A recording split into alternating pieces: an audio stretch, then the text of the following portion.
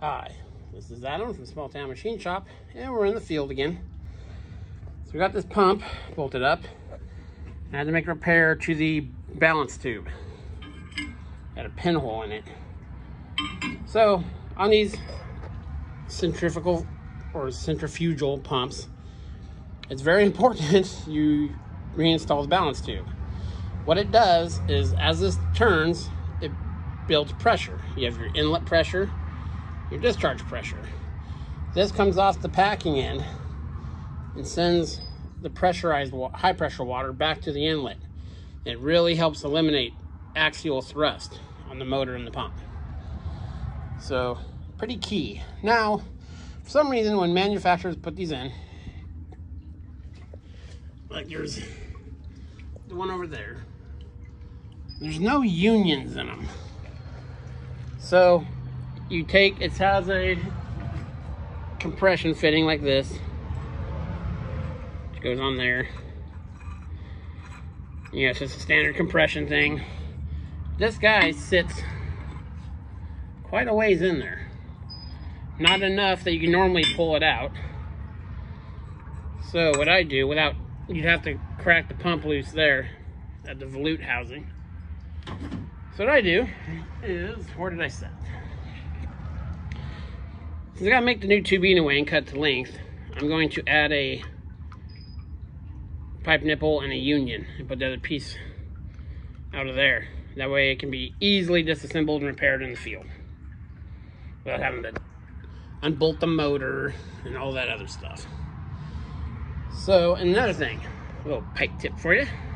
Whenever you're using pipe nipples, I try to use one I can easily, sometimes you have to use a close one that's, you know, all thread, a little gapped and all thread. That way you don't get a pipe wrench on your threads. So if you have room, I always like to use a nipple like that. That way I can get on it from, you know, no risk to the threads. I'm gonna have to get that guy out of there, because I have a new one.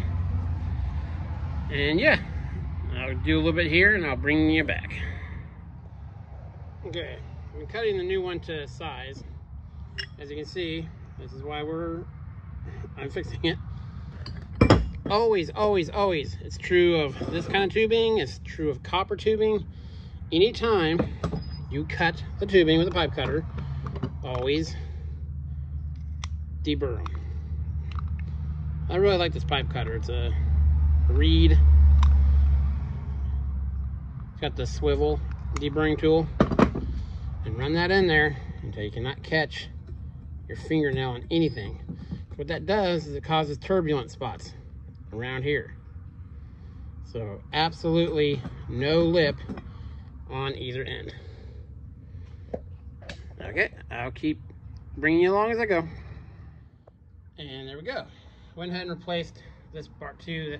Thankfully that came out of that packing gland very easily.